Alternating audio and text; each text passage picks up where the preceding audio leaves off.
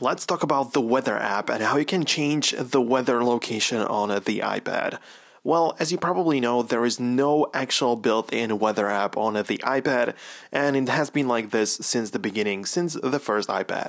However, if you want to use a widget for your home screen, you can definitely use a built-in weather widget.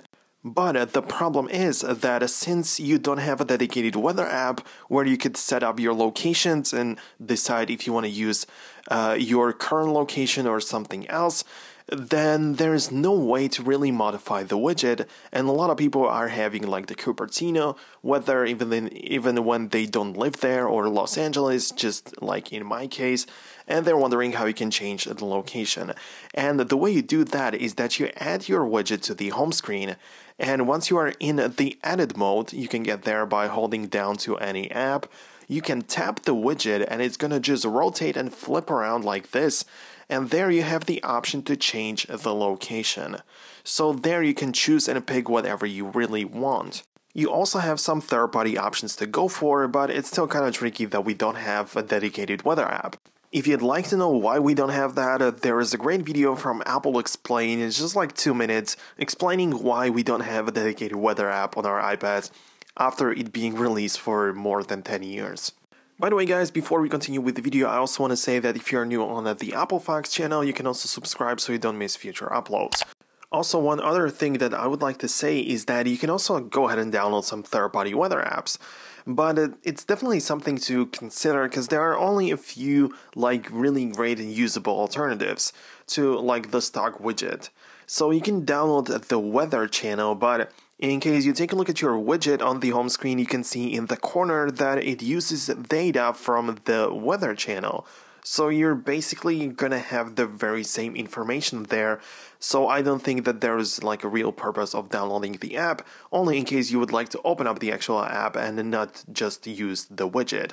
Besides that, you also have Carrot Weather, and this is kind of an interesting app, and it was like the editor choice for a while, and it's a kind of different weather app because if you download it and use it for the very first time, it asks you how you would like the app to behave.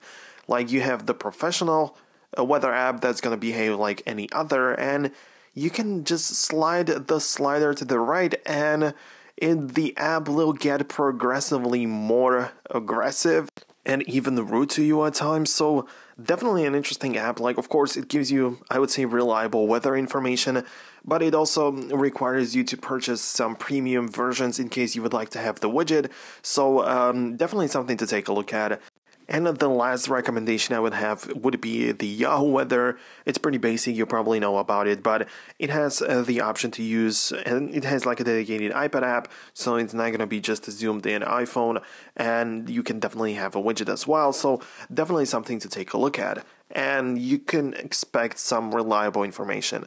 Besides that, if you search for weather on the App Store, there are plenty of other apps that you can browse through and pick the one, but I wanted to mention to you the most popular and probably useful ones.